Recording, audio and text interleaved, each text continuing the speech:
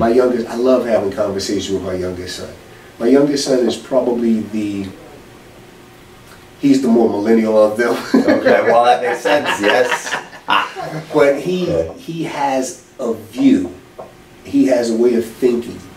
And he challenges things. Now, he's the only one that wanted to go to college, so he is college educated. Not saying that the other two are ignorant or idiots, but he's the one that is more academic. He's reading and researching, and that's his interest lies there, right, for sure. Right. So we'll have conversations. He sent my wife and I a text the other day. What are your thoughts? Parents should not make their children feel obligated to take care of them because they didn't ask to come here. Huh. I said, that's an entitlement attitude.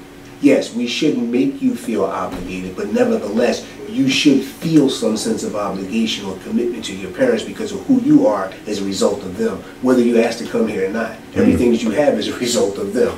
So then when we came back to this other conversation about college, somebody posted on Twitter, because my youngest son is a big Twitter fan, so I see his posts, and we conversate about them. Now, and that's another thing. Somebody said conversate is not a word. Yeah, oh, it's plenty good here. It is a word now.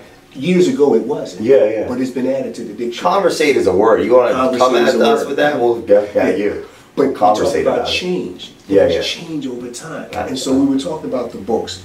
At one point, the books were all there was. But now you have so many mediums. You have the audio books. Audio podcasts, all of I them. love it. I have been listening to more of them. What are the podcasts that you listen to now? I listen more to, I listen to motivational stuff. Okay. I've actually more recently I've been listening to more TD stuff. Oh, I love him. Yeah, his He's stuff amazing. He's a brilliant orator, and the stuff that he says, it makes sense. I listen to my pastor every Sunday. I'm here for 3 services every Sunday. Wow, okay. Most Sundays.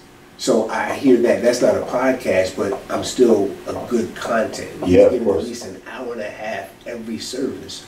So I'm listening to that every Sunday. I'm listening to him.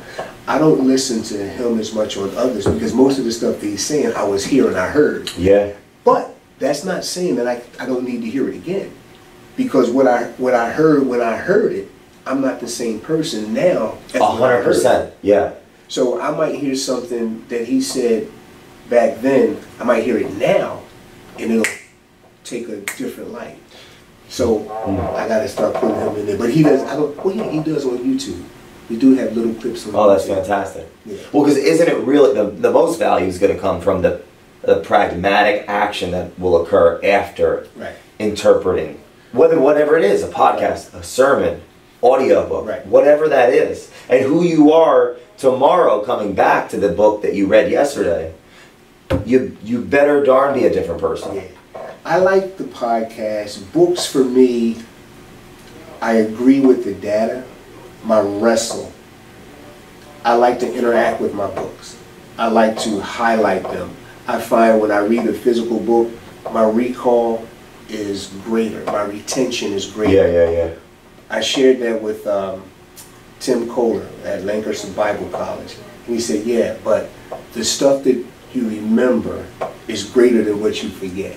And that made a lot more sense to me. So if you read a book, 200-page book, and you forget 190 pages of it, but you got 10 pages of good content. Well, I mean, when you do that and you do 1,000, right, you're a winner. Right.